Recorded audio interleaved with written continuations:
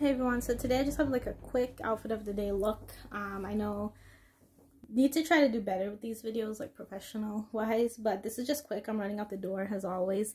Actually did my hair and makeup a little bit today and my braid.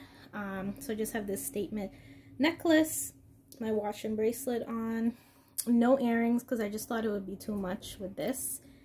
I just have this tan kind of crop sweatshirt from Primark, and I have these leather pants on. So these actually have slits right here, if you guys can see that, and I think that's so your shoes can be seen. Normally I would wear like heels with that, but because of COVID I feel like we're more casual.